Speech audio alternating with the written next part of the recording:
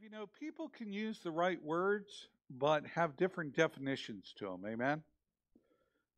When I talk about sanctification, or I should say, when the Scripture talks about sanctification, the new covenant, it's really talking about walking after the Spirit, not walking after the flesh.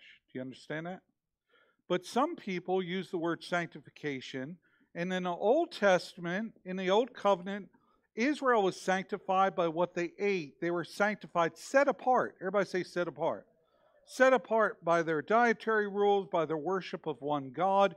It was more an outward expression of their faith. Whereas in the New Covenant, it's become an inner man. Amen? And so I'm learning, though, you have to be careful because we can use, even as believers, the same terminology, and people have different definitions. So when somebody's saying sanctification, they may not have the same definition that I have of sanctification. And their sanctification may be, don't do this, don't do that, do this. And the Lord's, and I believe the biblical definition of sanctification, set apart, has to start by walking after the Spirit. Because I know people who can keep the right biblical dietary laws, but they're still walking after the flesh. So are they sanctified? No. I would argue you've got to be sanctified, circumcised of the heart. Amen? And that brings us to our continuing message here in Romans chapter 8, verse 1 and verse 2, as we do a quick review before we go into new things here. So this was Romans 8:1. Who's got the actual King James or New King James version of Romans 8:1? Since I found out some of the other biblical versions are missing half the scripture. Natty, you got that for me? Why don't you read for us again Romans chapter 8, verse 1. This is a great one to memorize. Yes, I have it memorized, but I want to read it. There is therefore now no condemnation of those who are in Christ Jesus, who walk not after the flesh, but after the Spirit. Go ahead, brother, read it. Romans 8:1 through 2. There is therefore now no condemnation to those who are in Christ Jesus, who do not walk according to the flesh, but according to the Spirit. For the law of the Spirit of life in Christ Jesus has made me free from the law of sin and death. Okay. So the first part of that is there is therefore now no condemnation of those who are in Christ Jesus, who walk not after the flesh, but after the Spirit.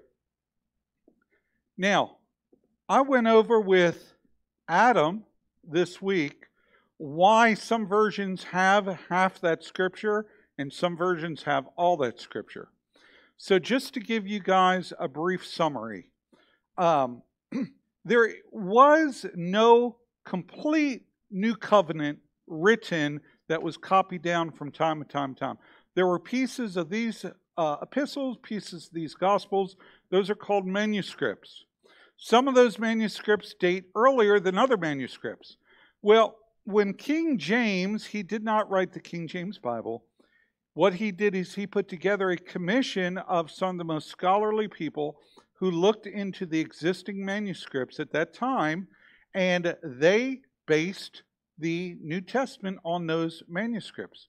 Well, what happens is today, because men think they're so smart, and they're not that smart, what they've done is they say, well, there was a manuscript from 2 years prior that was missing that verse, so we're just not going to put that verse in.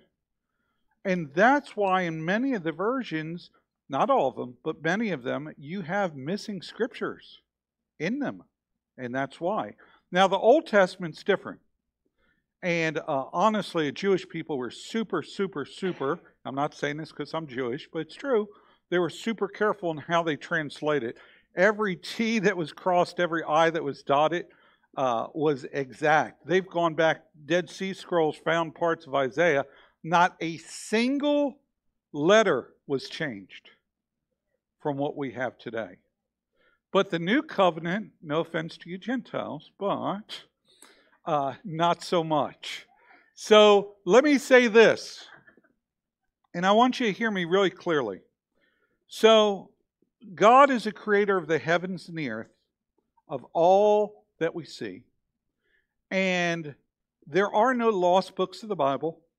He didn't get confused and accidentally leave something out.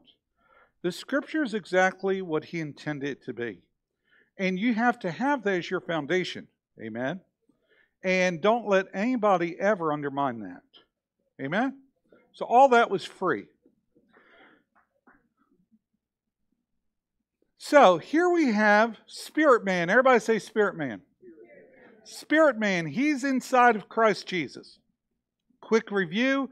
And the flesh man has to be crucified, put to death. How often? Everybody say every day? Every day. Amen. Because every day, like a zombie, flesh zombie, he wants to come back to life. And so every day you got to put him to death. And you put him to death through prayer, through Scripture, through fellowship with believers, through surrender and sacrifice of your life to the Spirit and to the Lord Jesus Christ. Amen? Next review piece. Click me, please, brother. Thank you. We got stuck for a minute. So the promise was there's no condemnation in Christ Jesus. Quick review. Condemnation, we said, means judgment. How many of you have ever felt judgment on something you know God's forgiven you for from the past? That is different from the conviction of the Holy Spirit. See, a conviction is to bring repentance. Condemnation is of the devil to make you feel terrible for things God doesn't even remember anymore. And it's to keep you from moving on with God. Does everybody get that? So the promise was there's no judgment in Christ. The condition is you've got to be walking in the Spirit. If you're walking in the flesh, there's going to be judgment. No condemnation of those who are in Christ Jesus. Not walk according to the flesh, but according to the Spirit. And the promise is fulfilled of no judgment if you're walking in the Spirit. Everybody get that? And then our last little review, I believe, from last week, again, is the Spirit man. You're in Christ Jesus. The Bible says in 2 Corinthians 5:17, if any man be in Christ, he is a new creation. Everybody say new creation. And again, we said that that word is metamorphio in the Greek, and it's metamorphosed. And it's a beautiful word that describes a butterfly. A butterfly and a caterpillar are the same creature, but one has been metamorphioed. He's been transformed. Amen? So when you're in Christ, you are a new creation. If somebody says they're in Christ, but they're not a new creation, you can call a caterpillar a butterfly all you want. It doesn't make it a butterfly. Now, it has the potential to become a butterfly, but it's not. Amen? So, what we have to do is if we're living like a caterpillar, know that God wants you to be transformed and living as a new creation. And you'll know that you're a new creation when you're in Christ Jesus. And old things, everybody say old things, old fleshly carnal things are dead. Right? And how often they need to die? Every day, every day, every day. Sometimes twice a day. Amen. All right, new things. Read for us Romans chapter 8, verse 2. For the law of the Spirit of life in Christ Jesus has made me free from the law of sin and death. All right, so I love this little picture here. This is you. Everybody see that? I put a little tie on you here. That's you. This is the law of the Spirit of life in Christ Jesus. You're walking and living after Jesus Christ. Remember the bubble? You are in Christ. And when you're in Christ, there is, what's this word? Freedom. Everybody say freedom. Freedom from what? The law of sin and death. What's the law of sin and death try to do? It tries to hold on to you and weigh you down. Amen? But there is freedom. It's not like God makes this lighter so you're dragging a less heavy chain around. He removes the chain. He breaks it. Why are a lot of people running around with chains? Because they're not following after the law of the Spirit of life in Christ Jesus. This gives you freedom to be free from this. Everybody understand that? First bullet point, brother. We're on page 65. This emphasizes the liberating power of the Holy Spirit, who provides freedom from the bondage and consequences of sin. Provides freedom from the bondage and consequences of sin. Amen? The scripture says, whom the Son has set free is... There is freedom in Christ Jesus. So let me ask you this. If there's, what's this word? Freedom in Christ, why is it that so many people are still in bondage? Because they're not walking after the Spirit. They're not living after the law of the Spirit of life in Christ Jesus. They're still allowing that dead man to rule and reign over them. And when you do, you're under the law of sin and death. Are you following me? And the law of sin and death still brings death. Always has, always will. That's why I hate that doctrine of once saved, always saved. It's not that you have to worry about losing your salvation, but the thing is, you have to choose Christ. And you've got to finish with Christ. He who endures to the end shall be what? You've got to endure to the end. There's a walking out of this race. You can't give up, go back to sin and say, well, I prayed a prayer way back when. I used to be free, but I'm not free anymore, because then you've moved from freedom back under the law of sin and death. And if you move from freedom back under the law of sin and death, the scripture says it's better to have never known Christ than to have known Him and turned away from Him. It's like a dog returning to its vomit. I know it's a terrible picture, bomb in the morning. Makes you want to eat donuts, doesn't it? So a dog, when it's sick to its stomach, pukes it out and then turns back and eats the very thing that made it sick. That's what it's referencing, right? How many of you have dogs? How many of you know that what I just said is true, right? So that's the thing, guys. This is God's will for His people. We have to live in freedom. There is no choice. You can't live with this. This is death and will always be death. I don't care how many times you prayed a prayer, how many times you went to church. That's what the scripture teaches. Good preaching, Pastor. All right. Next bullet point there, Brother Natty. Freedom through the Spirit. The law of the Spirit of life contrasts with the law of sin and death. Now remember, there's two laws. Oh, did I do that? There's two laws at work. The law of the Spirit of life in Christ Jesus and the law of sin and death. These are at war with each other. These are opposed to each other. These are at odds with one another. Everybody get that? Okay. Read that again, brother. The law of the Spirit of life contrasts with the law of sin and death, underscoring the transformative power of the Holy Spirit to liberate believers from the cycle of sin and condemnation. So, let's see if that's it. No. So let me go back to this one. So there's like a cycle of sin that if you're not walking in freedom, what happens, you're walking in the law of the Spirit of life in Christ Jesus. But then what happens is your own desires, lusts, temptations come in, and you fall back under the law of sin and death. You get involved in sin, you repent, you get right again, and then you go back to it, and it's like this whole circle that keeps going and going and going, and you never quite achieve freedom. God wants you free. Amen? Everybody say, God wants me free.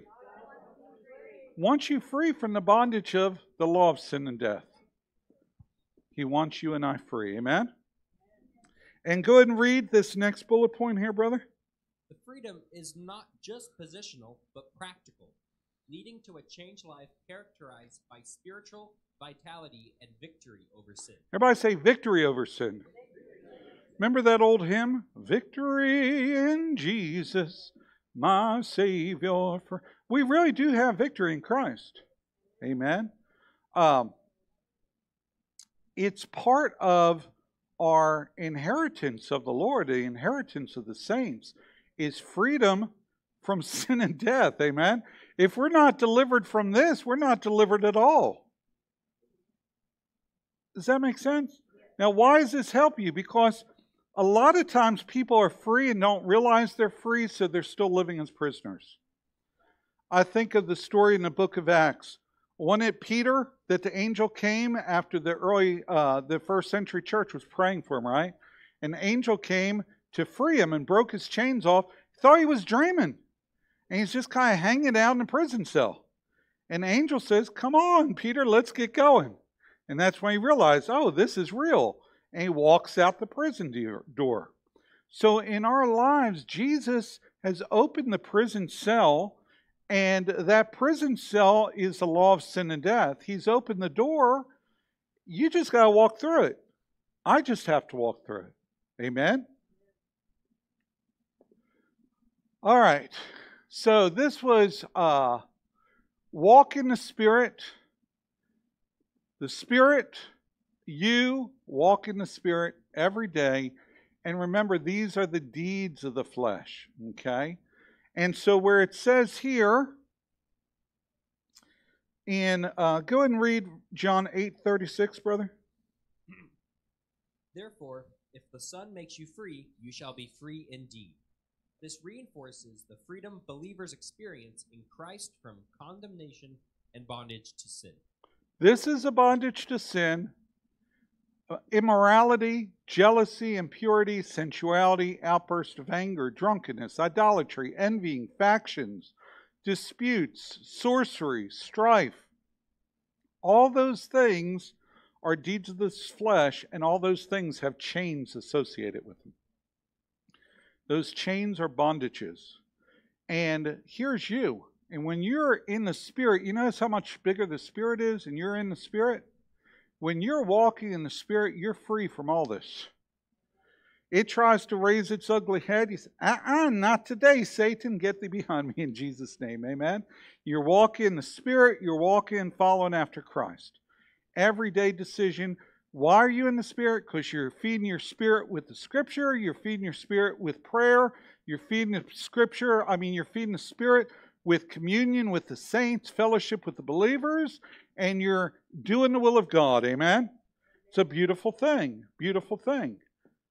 It's not hard. It's an everyday, Lord, I surrender to you. Amen?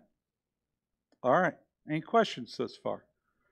How many of you ever find that this guy doesn't die easy? Right? Now, your thing might not be factions or disputes. Your thing might be strife. Maybe you get angry real quick. Don't justify works of the flesh. Amen? Well, Lord, I'm just going to have to die to myself in those areas. Amen? But you have to want to. Everybody say want to. You have to want to. You can sit here and listen to me drone on and on for the rest of your life, but you've got to have a desire to walk in the Spirit.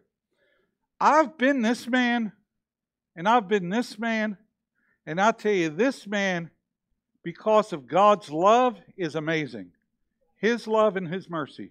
Why in the world would I want to trade this walking in the Holy Spirit for this?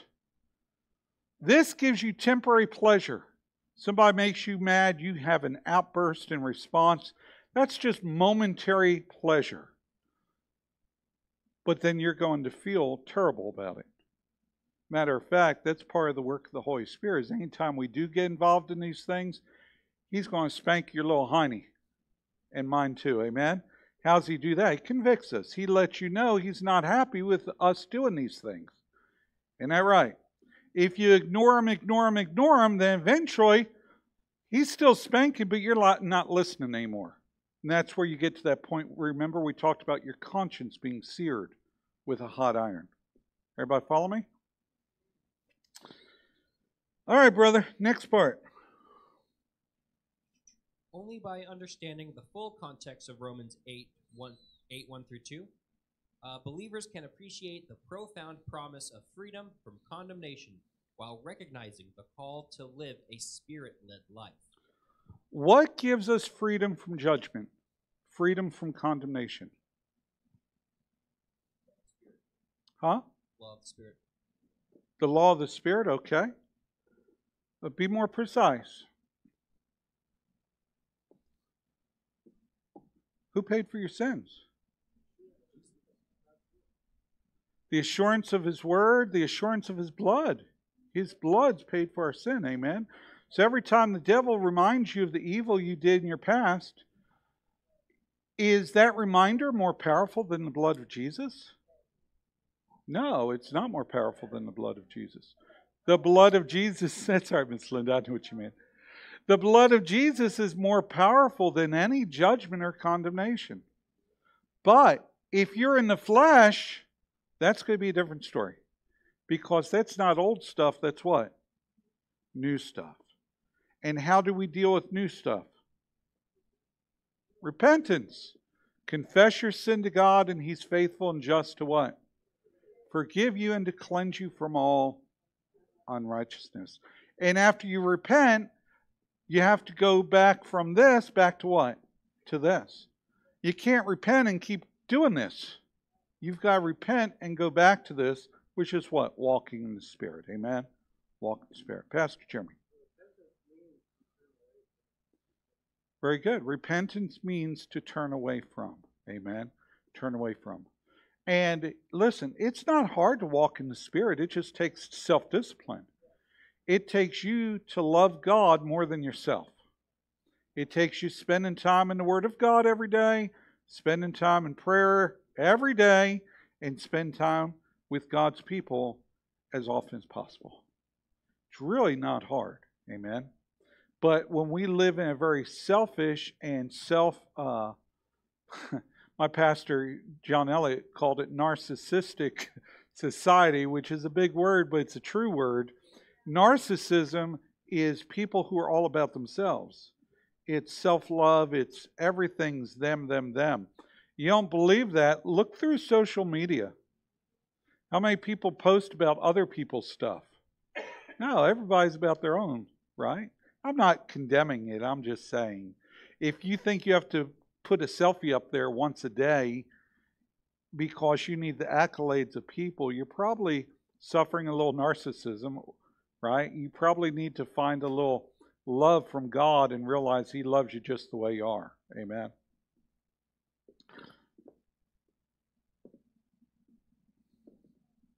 All right, next one. So let me talk about this slide. I like this slide too. How many more slides have I got, brother, aside from this one? Oh, I better hurry. Golly. So many slides, so little time. Romans 8:2, 8:1 was no condemnation now in Christ Jesus. And remember, if you're walking after the Spirit, the law of the Spirit in Christ Jesus, you're free from the law of sin and death. You see that? Free. Back on. Free, amen? Everybody say free. You are free. Now, here's Romans 8:2 again. This is a good one. So, the law of the Spirit of life in Christ Jesus. Let me come over here for you guys. The law of the Spirit of life in Christ Jesus. Remember, here's you walking in the Holy Spirit. Romans 8:2. God's perfect law. God's law is perfect. Everybody say God's law is perfect. God's law is not the problem. The problem is human flesh. The problem is none of us can keep God's law all the time. None are righteous. All have sinned. All have broken God's law at least once in their life. And if you break God's law, that's what sin is, by the way. What's sin? Sin is breaking God's law. Really simple. So, God's law is perfect. His law, though, equals the law of sin and death. Why? Because we're not perfect. We live in this fallen flesh of the fallen nature of Adam. And because we can't keep God's perfect law, we have sin, which is breaking the law. And when we break the law, we fall under sin and death. And it's both spiritual death and can be eternal death in hell and eventually the lake of fire.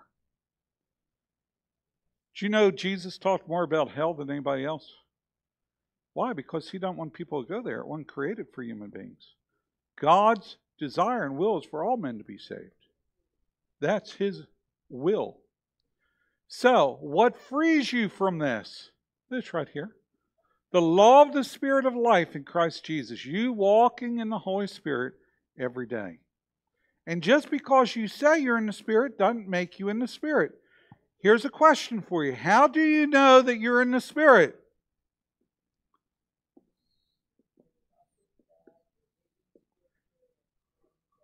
Right, but how do you know that you're in the Spirit? Say it louder, brother. How do you know you're an apple tree? Because you have apples on your tree. How do you know you're in the Spirit? Because you got the fruit of the Holy Spirit in your life. Gentleness, meekness, kindness, patience, long-suffering, love for God, love for people. How can somebody say they love God whom they have not seen and not love their brother whom they have seen, who's made in the image of God? You can't. Everybody get it? Really simple. Okay? So, it's a beautiful thing once you realize that, hey, we're free from this if we walk in this. Now, anytime this starts to rear its ugly head, what do you got to do? Say it louder, Cecil. Put your foot on it, amen? Stomp on that old devil in the name of Jesus, amen? You remember Pastor Carl in those old revivals when we were kids, we'd have the stomp on the devil. And if the devil doesn't like it, he can sit on attack. I never quite understood that song, but it's like, okay. How many of y'all never heard that song before? It's pretty funny. I still don't understand it, but it was a fun song. So listen, the spirit of death, of sin and death, tries to rear its ugly head. You are your worst enemy. What do I mean by that? This is what I mean. Satan can't make you do anything, but what he does is he whispers in your ear to allow pieces of this guy to come back into this guy. That's what he does. Everybody get it? And he's been doing the same thing for thousands of years. Matter of fact, at the end of the kingdom of God, he's going to do the same thing. I'm sure he's going to tell, do you know that Satan's let loose after 1,000 years for a short period to go throughout all the earth again, deceiving mankind. Now, this mankind are those who have been living under the rule and kingship of Jesus for 1,000 years.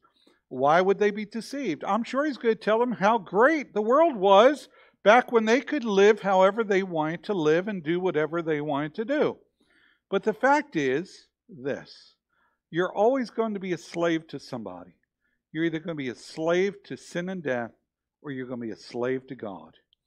I'd much rather be a slave owned by God, because he no longer makes us slaves, but he makes us sons and daughters. Isn't that beautiful? Here we go. Walking in the flesh. Here's the cycle of sin and condemnation and judgment. So you go day after day, week after week, year after year, the same stuff, because dead guy tries to come back to life and tries to drop his little stuff on you. How many of you know we're heading into autumn? I'm going to give you another picture bomb. How many of you know that you don't park under the trees in Abilene in autumn? I've been sharing that with Pastor Carl. Unless you want your car painted polka dotted white, right? Because those, especially at the mall, they will drop their stuff on you. They are no respecter of persons, right? This dead guy here, this flesh, tries to drop his stuff on you every day. And every day, you've got to walk in the Spirit. Amen? How's that for a picture bomb for you, Tiffany? I'm really making you... Good thing y'all had your donuts first, huh? All right, brother, where are we at? Keep reading. Romans 8, 3 through 4. For what the law could not do in that it was weak through the flesh, God did by sending his own Son in the likeness of sinful flesh on account of sin. He condemned sin in the flesh, that the righteous requirement of the law might be fulfilled in us who do not walk according to the flesh, but according to the Spirit. Now, I'm not sure if I've got that one up here. Yeah. Here we go. So the righteous requirement of the law is now fulfilled in us if, everybody say if you put to death the deeds of the flesh and walk in the Spirit. That's it. Amen? Walk in the Spirit. Man, the Lord Jesus really made a way for you and I to live out this Christian life. Listen, the first century church, guys, they didn't even have a New Testament Bible. All they had was the Old Testament Scripture and a relationship and prayer life with Jesus and the power of the Holy Spirit, and was enough to allow them to be overcomers. Amen? Amen, Pastor. All right, read bullet point number 1, brother. Jesus' sacrifice fulfilled the demands of the law for righteousness that we could never achieve by ourselves. How many of you heard of the Lord Jesus fulfilling the law? Right? Jesus fulfilled the law. What did that mean?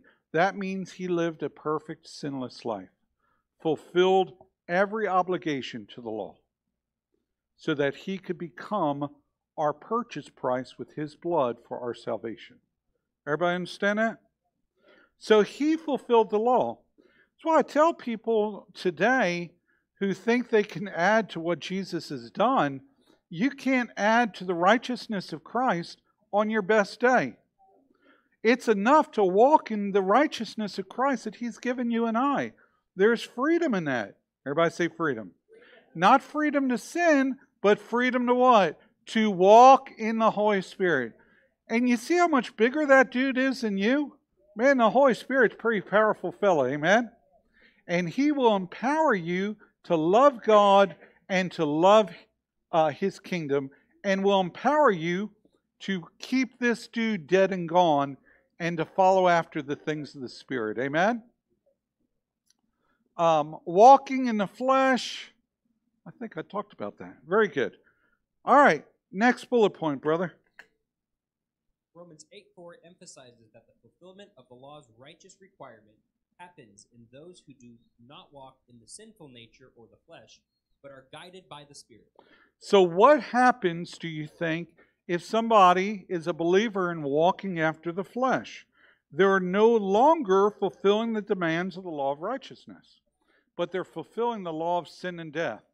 And what is the end result of the law of sin and death? Death. Death. What kind of death, Natty? Spiritual death. And what else if we don't repent? Long-term eternal spiritual death, amen? Lake of fire stuff. Everybody say lake of fire. Somebody asked me once, what's the lake of fire? It's a lake made of fire. It's not hell. Hell's cast into the lake of fire eventually. It's not a good place, amen? So, I don't even like thinking about it. It's just a terrible, terrible, terrible thing. And Jesus died on our behalf, so we didn't have to go there. Someone say, thank God. Thank God. Amen. All right, next bullet point, brother. It is only through living by the Spirit's guidance that we can truly live in righteousness, free from condemnation of the law. And how often does the Holy Spirit want to guide you and I? Every day. Every day. Now, one of the best ways to get guidance from the Holy Spirit is to ask Him. Everybody say ask Him. How many football players we have in here this morning? Joshua, imagine that. So let me ask you this, Joshua. Who calls the plays for your team? Does the coach or the quarterback? The coach does, right? Okay. What if you guys get out there, and what if the coach made a rule that in order for him to give you a play, you have to ask for it? And what if you went out there and you didn't ask the coach for a play? Y'all are going to say hike and be looking at each other like, what do we do now? So here's the thing. The scripture says you have not because you ask not. Every day you ask Him for guidance. Even the simplest things, amen? He's there for us. But if you don't ask, don't blame Him for not guiding you. Don't blame God. God, where are you? He's there. He's waiting for you to ask Him what Joshua's play is. That's a good analogy, isn't it? I like those football analogies. Next one, brother. Walking in the Spirit means we live empowered to meet God's standards, not by our own ability, but through the transformation the Spirit brings. Yeah. So listen, so every day you don't have to wake up and look in the mirror and say, today you're going to live right for God.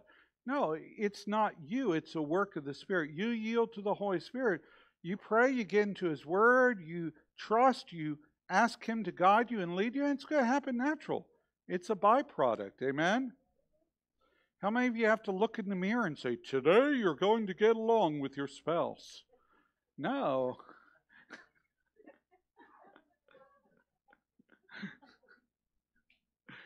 You are kidding, right, Jen? Okay. We're talking about that in a couple of weeks.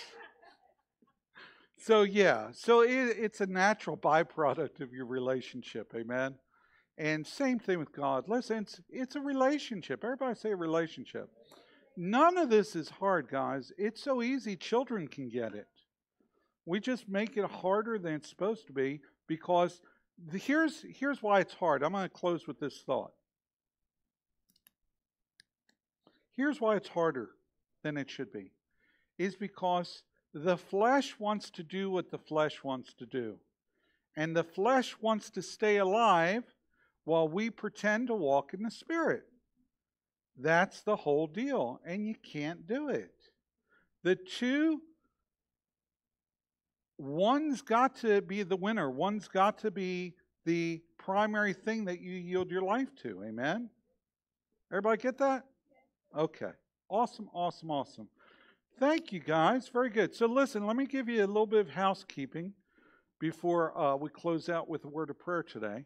So next weekend, I'm going to be gone. I'm going to a pastor's conference with my wife in, where are we going? Kansas City, Missouri. And so anyway, but we've got the feast days coming up. Pastor Carl, listen, he was an associate rabbi for like 18 years. He knows more about this than even I do. And so you guys come out if you can, learn what you can. I'll be back, like I said, I'll just be gone one Sunday and then I'll be back. Pastor Jeremy's going to be teaching my Sunday school class next Sunday.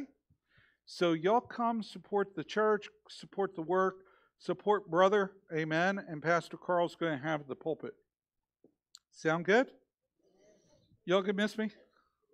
I'll miss y'all. But I am glad to get out of town to hang out with some pastors. And y'all be praying. I want to hear a word from the Holy Spirit, amen? I'm traveling all this distance. I'm like, Lord, surely there's going to be a word from the Lord for me, amen? And so I'm trusting and believing God. So let's all stand to our feet.